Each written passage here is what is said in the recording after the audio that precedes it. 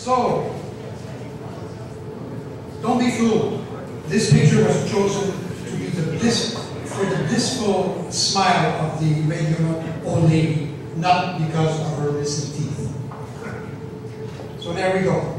We're reminded almost daily that the population is aging at a rate never recorded in history, and that we're experiencing a major demographic shift thanks to the baby boomers. So what's the big deal? The bad news is that we're not immortal and not getting any younger. But the good news is that becoming wrinkled is not a disease. At 60, you don't lose your zest for life. In fact, some says it gets better with time. So relax, your turn will come. Many people are debating that the cost of caring for those new seniors. Some argue that the painstaking adjustments will have to be made to prevent the system to go bankrupt, while others want to hold on to the status quo at all costs in the name of the sacrosanct Canadian identity. In the meantime, we do agree on one thing though. This demographic shift is having a major impact on the very fabric of our communities, the way we live, our collective priorities, structure, and services. But make no mistake, this is not to occur in a distant future. The train has already left the station with loads of seniors on board for the ride, a fun one, hopefully. So what does it mean for us in the Sault? According to this last census, there are some 80,000 people living in our city. No, we're not 75,000 as the road sign still indicates. And our seniors account for 19,000, which is 23.7% today.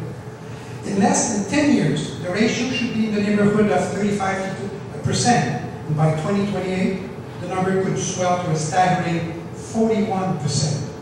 Now, is that a wake-up call or what? While the business community is taking full advantage of this lucrative market, politicians, it seems, tend to forget sometimes that it is the seniors, more than any other age group, who decide their fate every 4 years. Hello, is anybody listening? More facts to ponder. 97% of all seniors in our country live at home and wish to die in their own bed. 90% receive all their home care from family and friends, not from government or community. 77% of caregivers are women.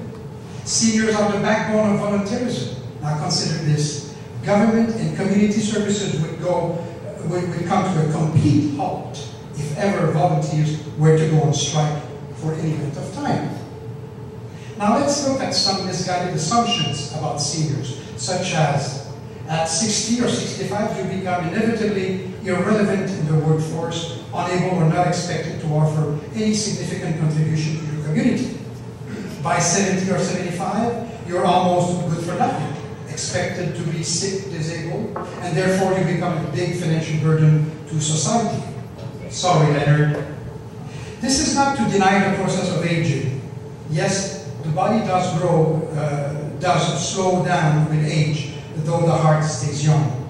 So, we want to ensure that our seniors will live the rest of their lives with dignity and a sense, and not be seated. That they move around town with easy access and a sense of security. That they avoid being housebound in winter for fear of falling. To have access to affordable retirement facilities or programs for home retrofitting. Access to proper home nursing care.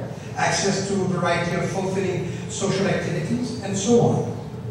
Surely, seniors are entitled to be honored by their community, and they deserve the respect from their fellow citizens without being patronized or addressed in a childlike manner. With this in mind, the WHO launched 3 years ago a consultation with seniors and service providers from 22 countries. The result, the publication in 2007 of a practical guide to help cities become age-friendly. In line with WHO, Canada has produced a similar guide, this time for the benefit of rural communities. The beauty of it all is that whether you live in Richards Landing, Sault Ste. Marie, or Toronto, the two guides propose a similar process of engaging public dialogue around 8 sectors of community living, where simple initiatives can have a major impact on seniors' quality of life, therefore for all citizens. In the Sault, a forum sponsored by the Ontario Senior Secretary took place last October 1st. The real success of this initiative, however, would be measured through the follow-up action plan And it is good to know that a community-based steering committee is being put in place to get the ball rolling. Is the Sault far behind the pack in serving seniors? No, we're not. Can we improve the situation? Of course we can. And to paraphrase a familiar slogan, we all have a stake in making the Sault more age-friendly for the benefit of this generation and future ones. Thank you.